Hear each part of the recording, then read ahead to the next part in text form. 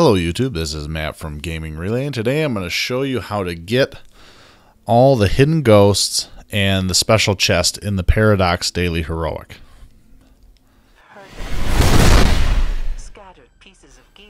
Alright, now once you get into the Vaulted Glass, you're going to head down here, and this is, for people that have done Vaulted Glass, this is where the first chest would be.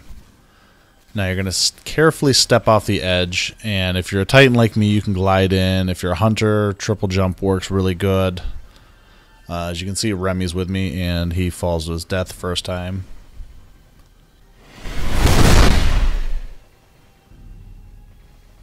But after a second, he gets it. Alright, now once you get down here, you're just going to jump right over here.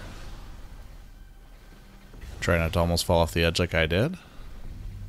Jump right up here, and right around this corner is your first memory.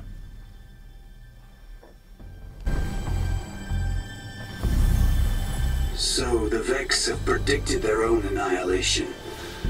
When did they believe this would happen? Can the calculations of minds the size of planets be wrong? Alright, now you can see I'm in the Templar area where you fight all the enemies in the Paradox mission. And you're going to jump up here, which is where the Spirit Bloom chest would be. Now you're going to crouch down, and you're going to drop down right over here.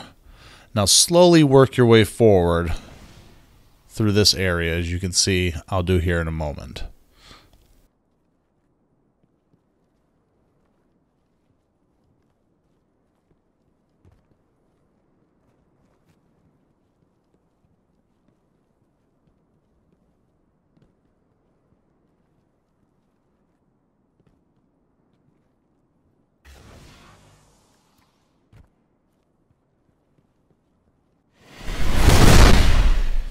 Now, as you slowly work your way forward, eventually you'll come to this pillar right here. Jump up on top, right into this area,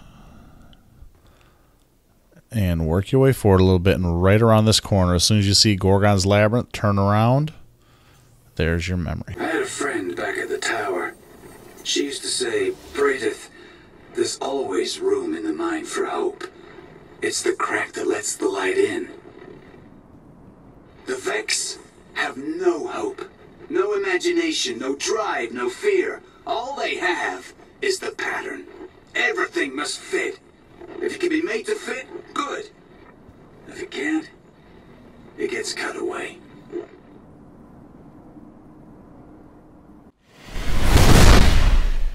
Now, as you can see, we're in the Gorgon's Labyrinth. Now, make sure you kill the boss down here that you're sent down here to fight. After that, you're going to work your way over to the jumping puzzle. Just follow the path I'm taking right now, and it'll take you right through this tunnel over here and to the jumping puzzle area.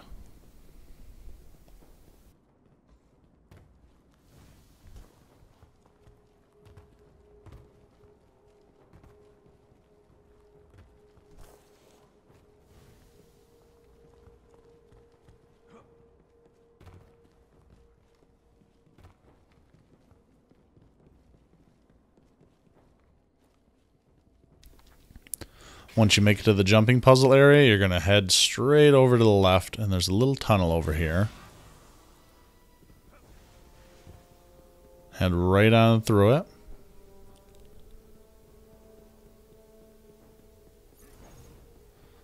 Now you're going to drop down. Make sure you don't use your boost or your jumps and stuff until you get close to the bottom here, and you'll see a little cave. Now, it's funny because this cave and this tunnel here and everything has been here since the original Vaulted Glass way back at launch. And, you know, me and some of the other Gaming Relay members have explored this area and wondered why it was here. And it seems now it has a reason. They think this is the end of them. A path with no escape. And yet, here they are. There they were, and there they will be, and there they will have been. For them, there is no paradox. There is only the pattern. And the pattern needs the Vex to see it to completion. And so the Vex must... Alright, now as you can see, this portal over there, the Vex portal, which was just completely dormant and useless, has now activated, and in between where you were and it, a new jumping puzzle is formed. Once again, we'd been down here, we'd explored, we'd been over to this portal actually prior, back, you know, vanilla Destiny, but there was no use for it, and as you can see, they definitely had plans for it.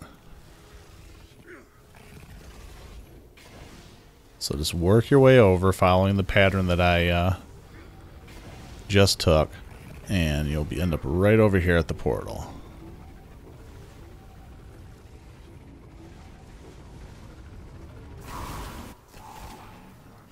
As you can see, you're now on the Venus side of the Vault of Glass when you would be in the Gatekeeper Atheon fight. And there's a new battle for you to fight in here.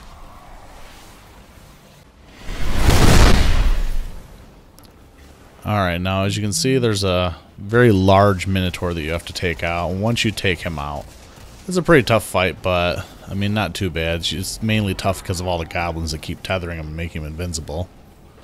But once you take him out, it'll proceed on to the next part of this little quest here. And there'll be some rewards for you. The Vex won't spare the city. They won't even thank you. But that's the thing about light. You never know where it'll shine.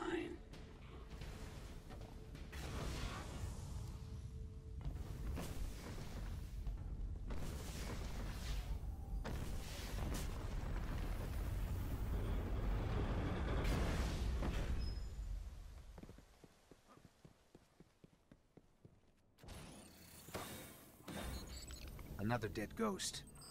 This is... Wait. I think this is Pradith's ghost. She's still got files in her core memory. They're marked with future war cult headers. I bet Lakshmi will want to see this.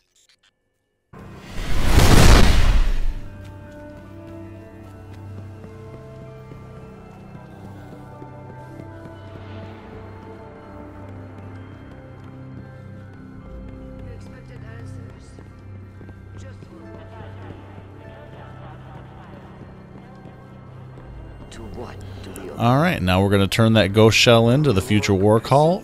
Right now, all we get is some reputation. Hopefully in the future it unlocks some further quests. We'll see. I hope this is useful to you. If it was, like and subscribe, leave a comment below, and I will see you guys next time. Thanks for watching. Bye. This war has no end, Guardian.